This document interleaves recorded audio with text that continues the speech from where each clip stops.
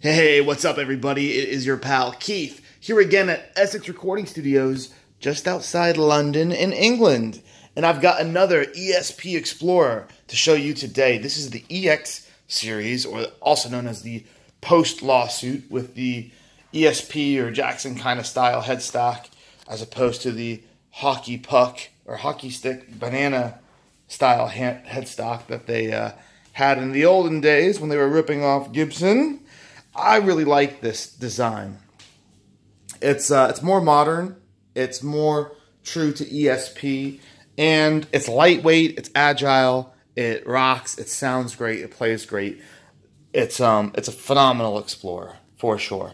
If you were to ask me what I would take, this or a standard Gibson Explorer, it would be this one all day long. Although I did just get in a Blood Moon Gibson Explorer that you should check on the channel. That thing is crazy, and I'd probably take that one just because it's freaking awesome. But aside from that, I would take this over any standard Gibson USA Explorer any day of the week, hands down, no questions asked. Take a millisecond to make that decision.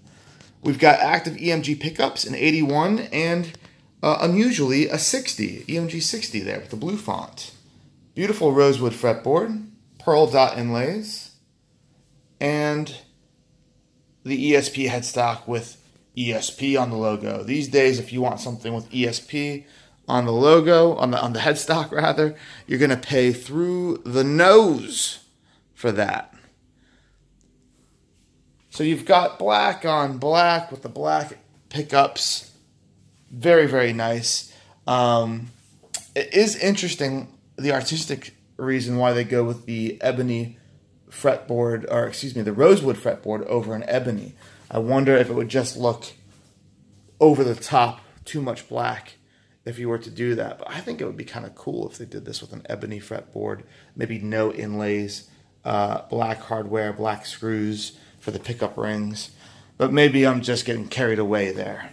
The case, as always with ESP, is beautiful. It's a fitted case. You've got a nice storage compartment there, very lush. You know, I always pack the guitars when I ship them around the world quite well with added bubble wrap and airbags and all sorts of stuff like that. But honestly, with these cases, you can just put them right in and ship them off, slap a label on the case itself, and it's good to go. They're really well built. I love the ESP cases. The latches, too, the hardware's just really nice. Heavy duty handles and cases, and there's like nice chrome insert there. They don't have to do that, so they go a little extra mile for you, and it's nice. Yeah, cool, guys. Well, if you look on the channel, I've had a couple of these EX Explorers lately. I think I've had 3. This is my 3rd one. Plus, I had the In Flames signature one, which was awesome. It had a reverse headstock, which was cool.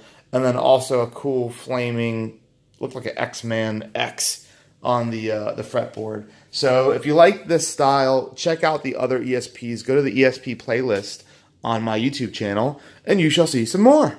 Cool, guys. I'm going to sign off. We've got lots of videos to show you very soon. Head on over to our Facebook, Essex Recording Studios, EssexRecordingStudios.com as well. If you want to buy this guitar, it'll be up there. And Instagram at Essex Recording Studios. Twitter too, at Essex Recording. They don't give us enough characters to say the whole thing. All right, guys. See ya.